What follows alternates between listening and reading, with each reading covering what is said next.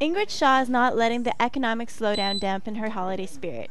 She has already picked out a Christmas present for her granddaughter, but has decided to change some of her spending habits. We're still buying some smaller gifts, and we're not giving any gifts amongst the adults.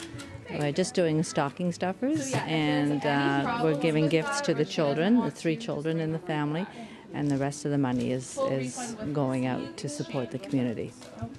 Victoria Begg is the assistant manager at Mrs. Tiggywinkle's, a popular toy store in Ottawa. She says shoppers are still spending.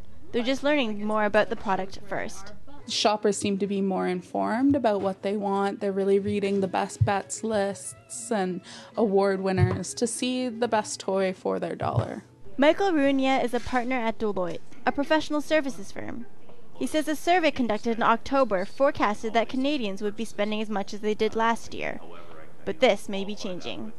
Consumers overall would likely be a bit more conservative and cautious in nature over the next few weeks as things have continued to decline in the last 4 to 6 week period.